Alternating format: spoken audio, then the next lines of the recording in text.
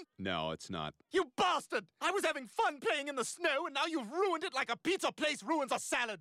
Okay, 4 pizzas and a salad. Salad? How do you make a salad? First, you throw in the whole head of lettuce. Even the hard-to-eat white part at the bottom? That's what the people want. Now what else? I got a can of whole black olives. Should I slice them up? What are you, crazy? No, you keep them whole. You're gonna want to know you've got an olive in your mouth. What about this tomato? Cut it into thirds. It should be big enough to pretend you've got red teeth. How about this carrot? Should I cut it up? Yes, but very thin lengthwise. The whole length of the carrot. One thin slice. Okay, what else do we got? Well, we got these hot peppers, but you can't really eat them. No problem. Dump them all in.